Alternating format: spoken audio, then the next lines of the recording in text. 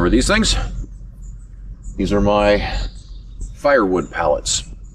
I built 12 of these 2 years ago with the idea that I could have tiny firewood sheds that were mobile.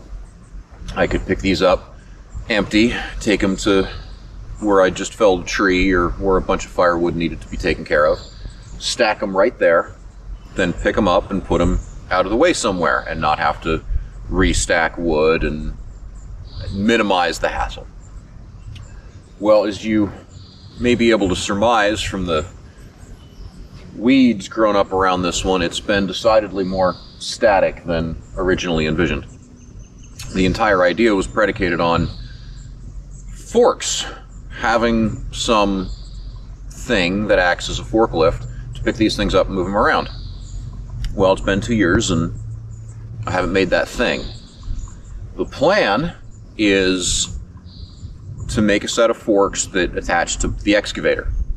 I'm imagining something with 4-foot long steel forks and a couple of lugs in the center that can pin onto the excavator arm where the bucket goes. So I can remove the bucket, use the pins on the excavator to attach this thing, and then have 2 forks that I have full range of arm motion with. I got side shift and up and down, and I can unload a truck bed that's up high, or I can pick something up off the ground, or what have you.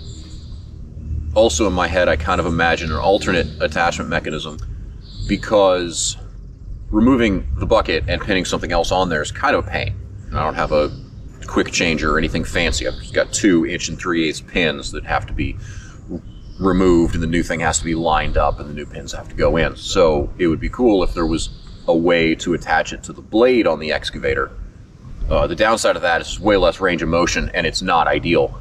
The blade rotates up and down. It doesn't even translate, so the forks will be pointed down, and as it raises, they'll change angle.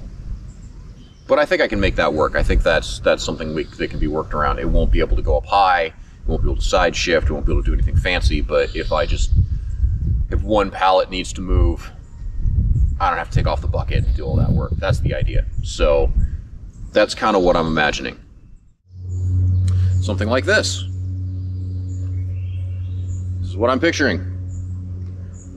Pins onto the excavator arm where the bucket usually goes. 2 4-foot forks. And then this stuff back here, these profiles, the idea is they engage with the top of the blade. And then these accept chains, so I can quickly wrap chains around and drop them into these horseshoes, and that'll support tension when it's on the blade. It's a pretty simple thing. There's a lot of pieces, but there's no moving parts. It's just one welded steel thing. There's a lot of parts to make, a lot of welding to do, which means it should be a fun project.